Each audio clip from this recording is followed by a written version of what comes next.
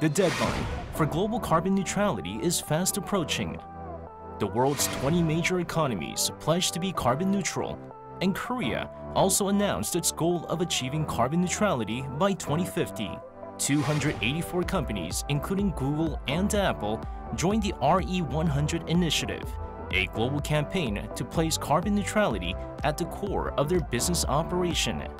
유럽에서 당장 사용하는 제품들의 탄소를 매년 10% 이상씩, 20% 이상씩 CO2 배출량을 줄인 공정이 아니면 제품을 받지 않겠다. 당장 1, 2년에 대한 문제로 대두됐기 때문에. One business is turning local residents into investors in renewable energy through a crowdfunding platform. Meet 루트에너지. 루트에너지 offers an online platform to jointly invest in projects to build energy storage systems for solar and wind farms with public entities and split profits with them. 일반 국민들이 누구나 쉽고 그리고 안전하게 재생에너지에 투자하고 거기서 안정적인 소득을 가져갈 수 있는 온라인 플랫폼 서비스를 제공하는 회사입니다. 지금 태양광 혹은 풍력 이런 발전소에 일반 시민들이 사실 직접 투자하는 건 사실 쉽지 않은 일이었거든요. 그런데 저희는 소액으로 누구나 쉽게 가능할 수 있도록 편리한 플랫폼을 제공해서 내가 원하는 태양광 혹은 풍력을 그 지역 주민들일수록 더 높은 수익을 받을 수 있는 그런 서비스를 제공하고 있습니다. As of December 2020, its accumulative fund raised amounts to 36.6 billion won, and it has raised money in over 20 areas through more than 210 campaigns. 루트에너지 successfully pulled off renewable energy projects that engage local residents.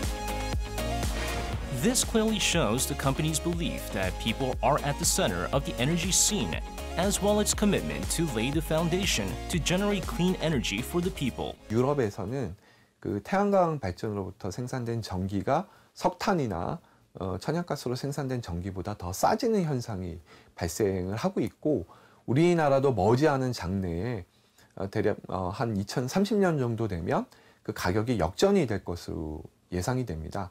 그런 현상을 그리드 패러티라고 얘기를 하는데요. 그렇게 되면은 화석연료로 생산된 전기보다 오히려 더 싼 전기를 이용을 해서 이렇게 불을 밝히는 거기 때문에 경제적인 측면에서도 보다 도움이 될 것으로 예상이 됩니다. 루트에너지 noted that renewable energy projects were rejected due to discords among local residents and came up with a platform that resolves the differences and turned the residents into key players in renewable energy projects. 재생에너지를 확대하는 과정에서 실제로 많은 문제들이 발생을 하게 됩니다.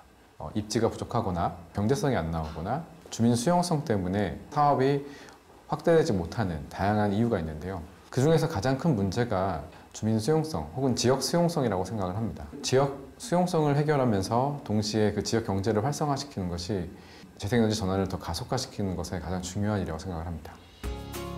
루트에너지 develops means for local residents to get involved in renewable energy projects.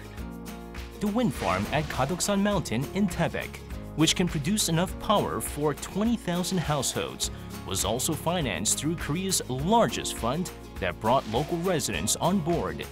The company is ushering in an era where average people take part in carbon neutrality as investors. 재생에너지부터 또 우리가 잘 알지 못했던 다양한 탄소를 줄일 수 있는 많은 실천 과정들을 저희가 전문가들만 하는 게 아니라 이것들을 전문가가 아닌 어떤 일반 국민들도 더 쉽게 참여하고 거기서 더 많은 변화를 만들 수 있는 기회를 제공하는 그런 어떤 체인지 메이커가 되는 게 저희의 목표입니다.